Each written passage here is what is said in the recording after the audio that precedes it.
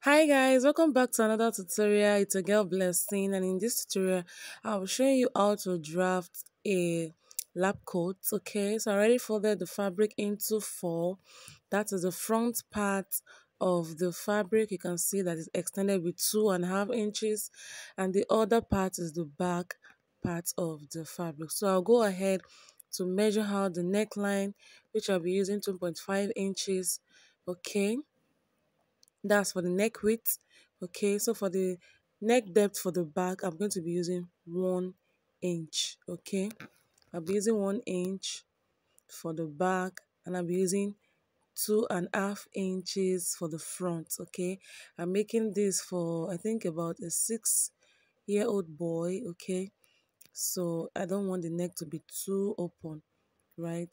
So this part I'm marking is serving for the front part, while the upper one is serving as the back neckline. Okay, so I went ahead to measure the back, to cut out the back neckline which we have over there. Okay, so I also go ahead to measure the shoulder to shoulder measurement starting from the center back. Okay, then I went ahead to measure the armhole which we have over there. Okay, so I measure the same measurement we have for the shoulder and that other part, so that we can cut out our armhole and also give it a shoulder slant. Okay, so after that I went ahead to mark out the neckline that we have for the front.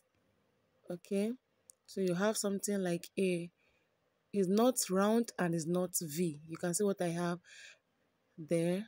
Just follow what I am cutting out. You can see what we have is not a complete V neckline. Then I cut out the shoulder slant. Then also I cut out the armhole. Okay. After that, I went ahead to open up the side. Okay, this part I'm cutting out serves as the side of the lab coats. Okay, so lab coats are not usually fitted. Okay, so now this is the sleeve. I already have a tutorial on how to draft a basic sleeve, so I didn't want to go too much or to repeat that. I'll just link that in the description box on how to draft a basic sleeve. So right now we'll go ahead to the sewing part of the lab coat. Okay, so I just went ahead to mark out the front, the right side and the wrong side on the fabric. Okay, so I place them with the right side facing each other. Okay, so I'll go ahead and sew the shoulder. After sewing the shoulder, this is the 2.5 inches we have as the extra for the front piece. So I folded it back. Okay, I folded it to the right side. You can see what I have just done. So I'll go ahead and sew that upper part like so. So after sewing, you can see I've sewn the upper part. Then I'll go ahead and turn it to the right side. Okay, this is how it's going to be looking. I'll go ahead and search the hem of that part so to stop fraying, because this, if you have worked with a jam pad fabric before, you know it's a fabric that's usually frail. Okay, so I'll go ahead now and place the sleeve. Okay, I intend placing the sleeve before sewing the sides. Okay, so I have marked out the center part of the sleeve. I'll go ahead and fold the hem of the sleeve like so. After folding, I'll place it on the armhole like so. So after placing the sleeve, this is what we have. Before joining the sides, we need to sew our pocket, so it will be easy for us to sew down. I've gone ahead to iron down the front part, the center front. You can see how neatly it's looking. So this is the pocket for the chest where you usually see pen, and I'll sew down in the middle to create two opening at that chest part. So I want to go ahead and mark out where I want to place the small pocket at the chest. I'm gonna have to cut it out to the desired measurement. That will be at the chest. Then this bigger one will be somewhere around the hip line. Okay, it is below the waist down to the hip, somewhere around below the waist down to the hip. The two pockets will be there like this. This is what we have.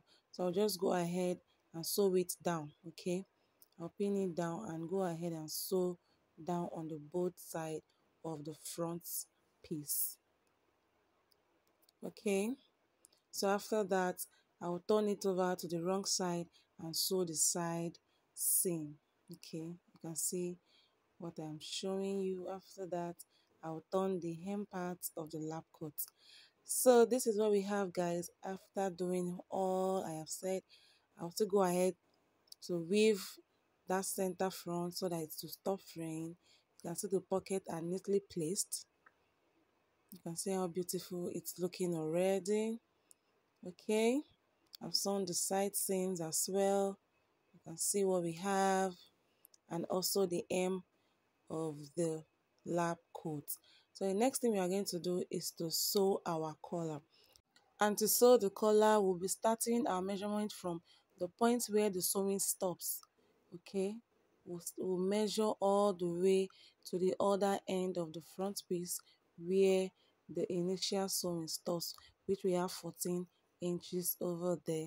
So I'll fold this fabric into two equal parts. I'll go ahead and measure what we have 14 divided by 2. That will give us 7. Okay, because I already folded this fabric into 2.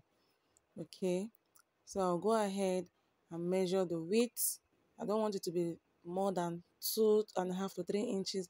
We have 7 over there, and I added half an inch for the sewing allowance to sew the side seam. So I created a curve like so. You can see what I have just done with my free hand.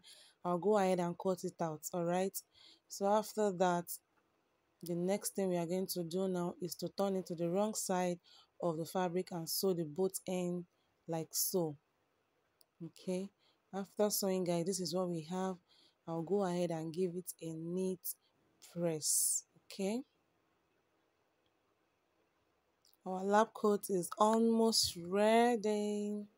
So guys, if you have watched this video to this point and you have not subscribed, please subscribe. Okay, and if you're a returning subscriber, thank you for always coming back. Okay, all right, so the next thing we want to do now is to place our collar to the shoulder. Okay, if you have been watching my video, you know that if I want to place a collar to a shirt or to a neckline, I always want to place from the wrong side.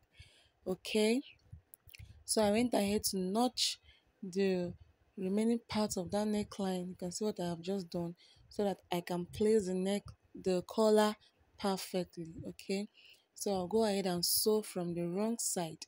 I place the collar first from the wrong side, so that when you want to sew on the right side, you will be able to control your stitch and everything will be neatly sewn. So I'll go ahead and pin it down before I take it to the sewing machine to sew down the collar. Okay, so I'll also notch the other part of the neckline like so. You can see how easy it is, guys. So I'll just pin down like so. Okay, so after pinning down, I'll go ahead and sew. Then after sewing, this is what we have. So the next thing is to push in every other thing, all the allowances that are on the neckline. You're going to push it in and use the remaining parts of the collar to cover it up. Then you sew down with a neat sewing. Okay, you can see the way I'm pinning it down. That is what we are going to do all through to the neckline. Okay, you push in all the allowances, all the seam lines. You push in all the seam line, then you cover with the other part of the collar, then you sew down. Okay,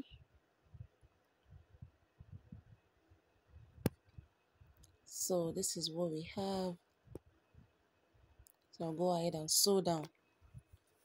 After sewing, guys, this is what we have. You can see how the collar is looking perfectly on the lab coat. I've ironed it, neat ironing. You can see everything neatly sewn.